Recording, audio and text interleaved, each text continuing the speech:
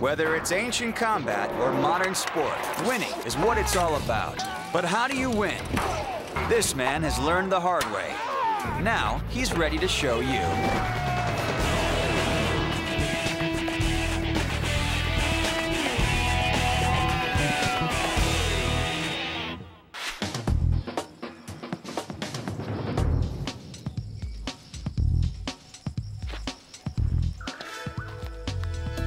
This is a small and secretive group of warriors. They have no interest in glory. They take on impossible odds. Their sole object, to get the job done using any means. Special forces? No. Hollywood heroes? No. These are the ninja. They are mercenaries, assassins, infiltrators, spies, and guerrilla fighters. Their past is shrouded in mystery. Their techniques have only recently been revealed. This time on Conquest, weapons of the ninja!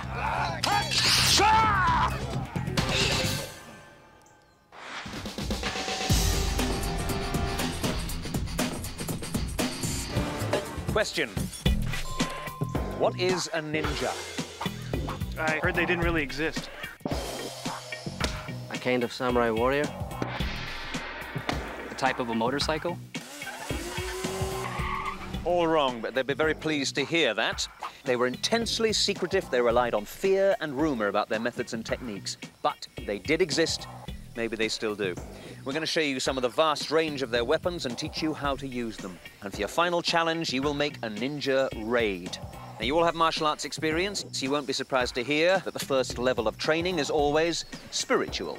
So, I suggest you use meditation and concentration to prepare yourselves for what is about to happen to you. The origins of the ninja are disputed, being variously placed between 500 BC and the 6th century AD. Much of their knowledge may be traced to Chinese expatriates, warriors, scholars, and monks who took refuge in Japan, bringing with them the skills of China, India, and Tibet.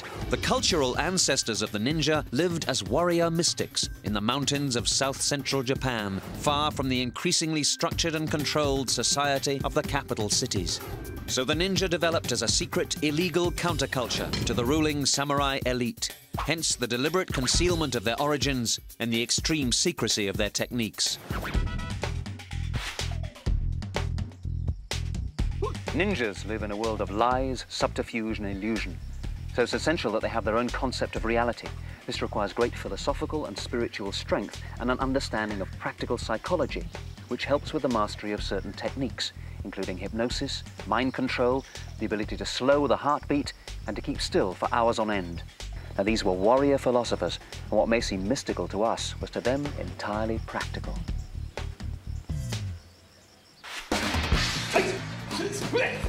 And you can't get much more practical than this. The next level of training is more physical. For this, our team members have come to a dojo, a training room. Thank you, Mark. Team, we brought you here to work with Mark Grove, an expert in ninjutsu, the ninja fighting art. He'll be teaching you how to use various weapons, starting with your own bodies. I hope you guys are ready for this. Mark teaches our team some basic skills of taijutsu, or ninja unarmed combat. These are similar to those of many martial arts. They include postures for defense and attack, rolling, leaping, and tumbling, striking and kicking, grappling and choking. Now what you see is there's a lift here. Let me bring you forward. If I punch forward and I hit you like this, you see how it jolts my shoulder. So what I'm gonna do is I'm gonna act like I'm drawing a gun from my hip and I come underneath. You see this? So I scoot myself down and I drive it upward, okay? So rather than stepping forward down a line, easy for you to block, okay? I come here and I come upward this way, okay?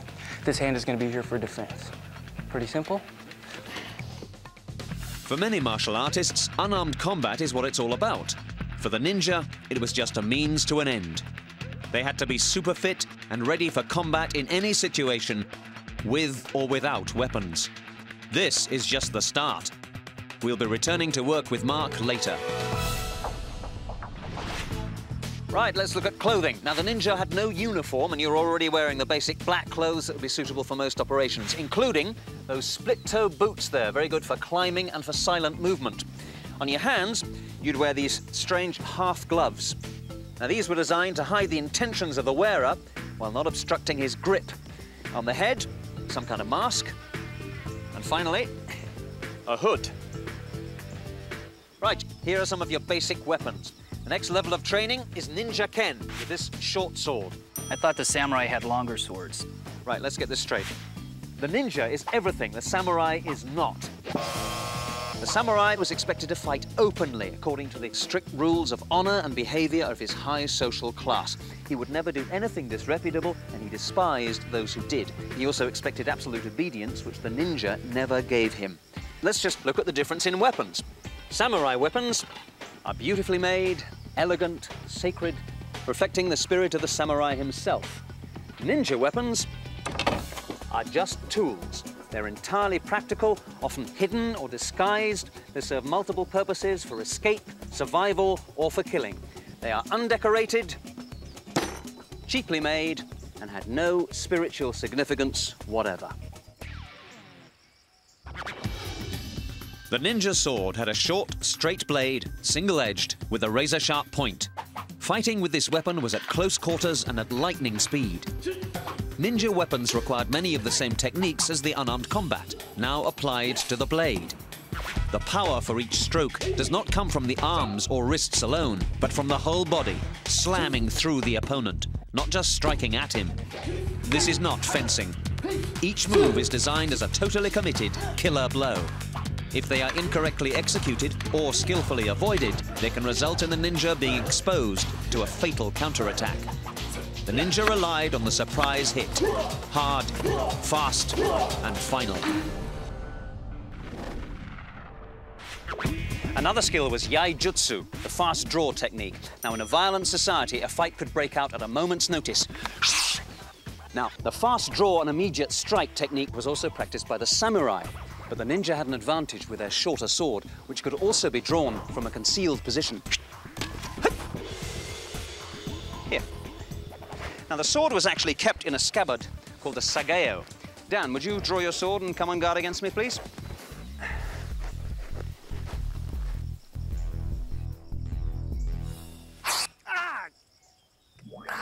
The sageo is designed so that it can hold blinding powders, even explosives. Yeah, you caught me by surprise. There is no such thing as surprise for the ninja. Remember, these are practical tools. The scabbard also has this cord, which can be used to bind your enemies or as a tripwire. The sword itself can be used to pry open doors and windows. And this part, the tsuba, can also be used as a step to help you climb.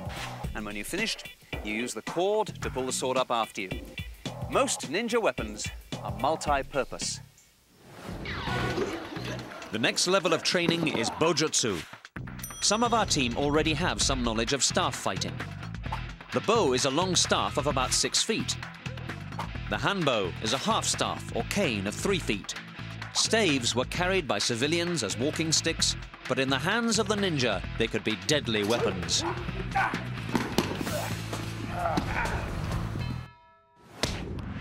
Staves and clubs are very useful for the ninja because they can be hollowed out to conceal arrows, hooks, chains, poisons, and knives. This one is a hollowed out piece of bamboo. This can be used as a breathing aid for hiding or swimming underwater. And here is a rather nice flute, except inside the flute there is a dart. And of course, with the flute you're going to need a sheet of music.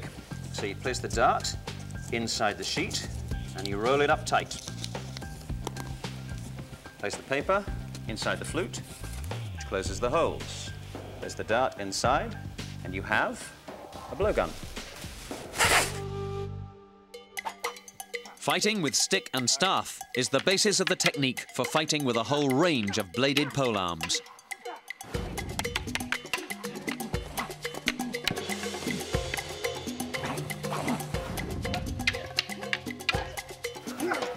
All right, guys, gather round.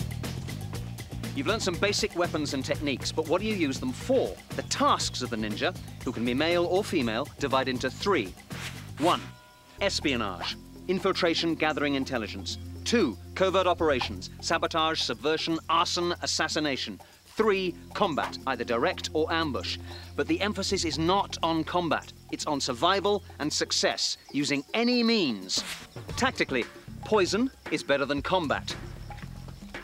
Assassination is better than confrontation. Just get the job done. Up to now, you've been using the standard weaponry, but the ninjas also had some extraordinary weapons which were unique to their own kind. Our team is learning some of the whole range of specialist weapons, which gave the ninja their fearsome reputation. Perhaps the most famous of these is the shuriken, the throwing star.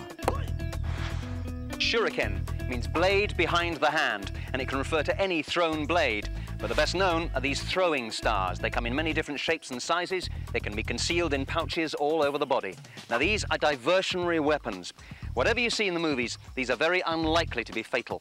You throw them at a pursuing enemy to slow him down, or you throw them directly before your main attack with your primary weapon. Now, there are many ways of throwing. There's the underhand way. Now, this is easy to conceal, but it's a weak throw.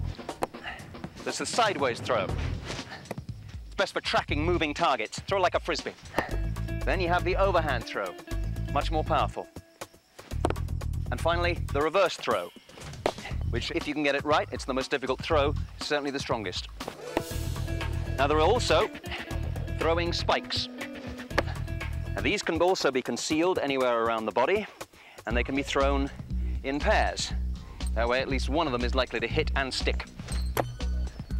You can also place a throwing spike inside the hilt of your sword so that you can throw it directly before engaging the enemy.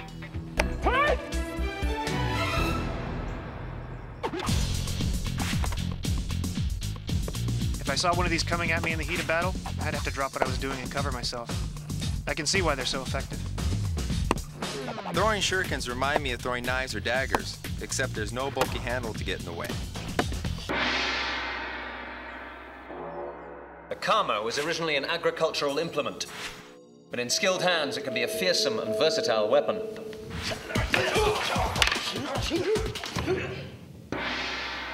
This is the kusari fundo, a chain weighted at both ends. It's simple, easy to conceal, and in the hands of an expert, almost invisible in action.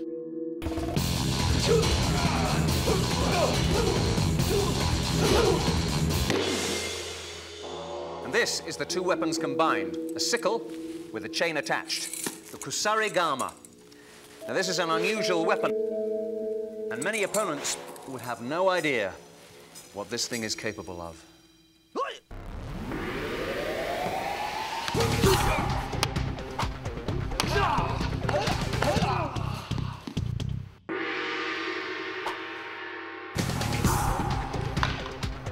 The team is having trouble working out how to use these weapons, and no wonder. Ninja were usually born into their profession. Their techniques were handed down from father to son and were considered so secret that no capture was acceptable. Rather than surrender and reveal their secrets, wounded ninja committed suicide or were killed by their own colleagues. I used the chain, and it's like it's alive. It just kept hitting me. Kept getting it tied up into my arms. Very difficult weapon to master. I use the short rope. I found it to be really difficult to actually tie people up under pressure, be able to disarm them. I had a lot of problems with the kama. It's a very awkward weapon to me. It's working in two different directions at the same time. The kama and chain weapon's very awkward. I've never used one before. I found it very difficult. Very difficult. A lot of fun, but very difficult. I think if you get to master it, it'll be very, very effective. So we've looked at just a few of the weapons available, but there were many other areas of training involving poisons, explosives, fire, mirrors, horse riding, swimming. Because they were so often used as spies, they learned disguise and impersonation, strategy, geography, even meteorology. They would infiltrate, make an informed assessment, and then return to advise their client of how best to attack the enemy, in what area, with what force, even in what conditions of weather. Now, there's no way you're going to learn all that, but there are two things that you must learn: climbing and walking. Walking?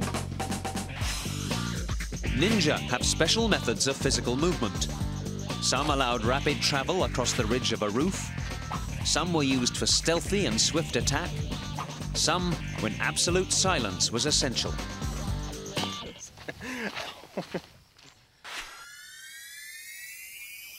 Now, there was a whole level of training devoted to methods of entry, concealment, and escape. Climbing was essential.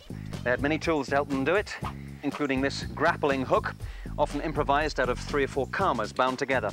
So, gentlemen, I want you to climb this tree and disappear. The nin of ninja is a Japanese word meaning endurance and perseverance. It also means stealth and concealment. The ideogram is composed of the 2 ideograms for blood and heart.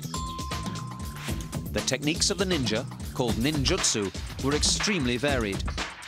Even the ability to hide and to keep absolutely still requires constant training, both mental and physical. It's time for the team to put its new skills into action. All right, guys, you're as ready as you're ever going to be. This is the plan of a compound.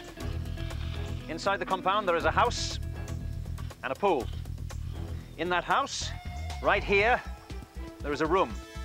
On the table in that room is a book. I want you to get me that book. Now, we have surrounded the whole place with guards. If they spot you, you'll have to fight them. Just get me that book. Choose your weapons, prepare yourselves.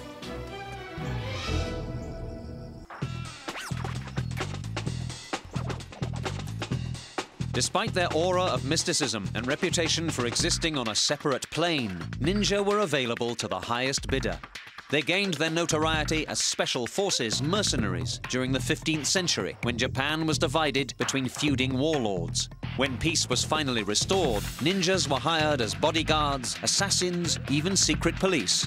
This kind of job would be their bread and butter.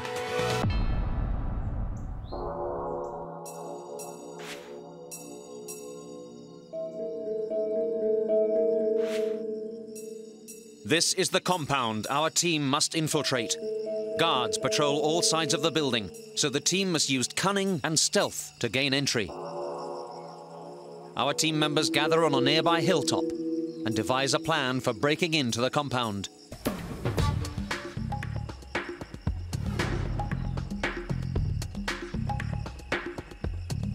Phil sneaks onto the roof. His target, the guard watching the side entrance. Dan creeps in through the backyard and carefully makes his way around the swimming pool.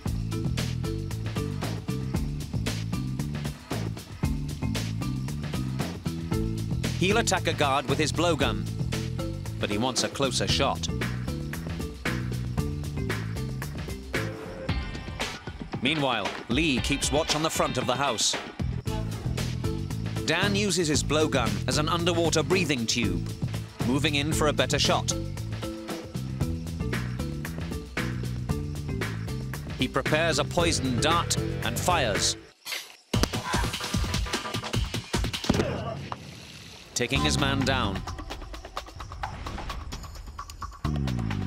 Phil also gets ready to attack.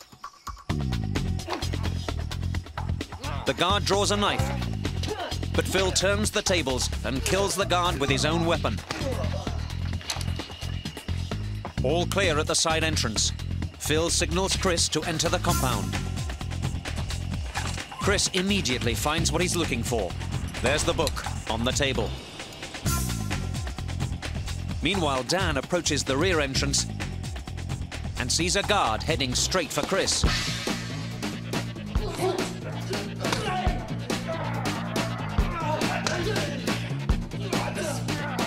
Chris uses a chokehold, snaps the guard's neck, and heads out with the book.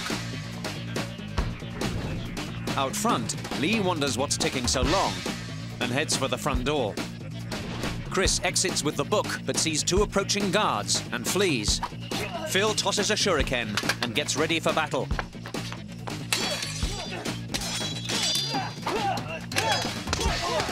Phil kills one guard, but the other one slices through his chest. Our first team member is down. Dan sees someone approaching. It's Chris, and they run off around the house. Lee doesn't see his teammates anywhere and starts to get worried, just as Dan and Chris arrive with the book. But they're soon followed by a pursuing guard. 2 more guards appear. Chris takes the first one. Dan fights the second. Chris uses his karma and slices his opponent. Lee avoids a swipe to the head, but takes a fatal blow to the gut. Dan attacks with a vengeance. The last guard goes down, and Chris and Dan disappear into the darkness.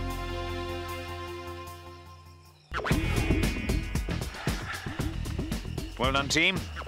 And what does the book reveal? The way of the ninja is the way of enduring, surviving, winning. The ninja needs complete mastery of his skills, the ability to react effectively in any situation, and the absolute will to win at all costs. This is what our team has found out as we have learned how to win with the weapons of the ninja.